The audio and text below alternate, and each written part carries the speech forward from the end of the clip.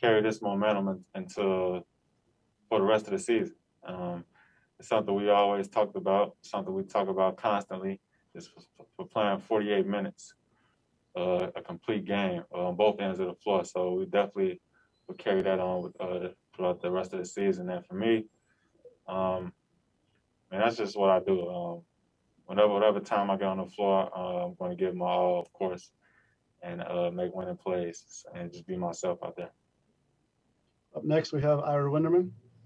Kendrick, so many times you hear you, coach, and everyone say, be ready, stay ready so you don't have to get ready. But how challenging has it been for you not knowing when you're going to play, but every time you've been called on, you've been absolutely needed because of injuries? What's that like to stay ready and really go from like 0 to 100 in this kind of role? It's tough, but we're professionals, so it's our job to do that, and I'm built to do that. So, man, whether starting or come off the bench, some DNPs or whatever minutes I get, I'm always be ready for it.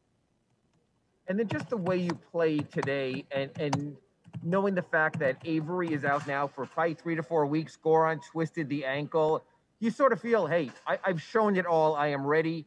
Call on me, whatever you need. I'll be there. Of course, I think I've gave them some trust to be able to trust me to call on me whenever, and I'll produce. So I believe the coaches trust me in that area.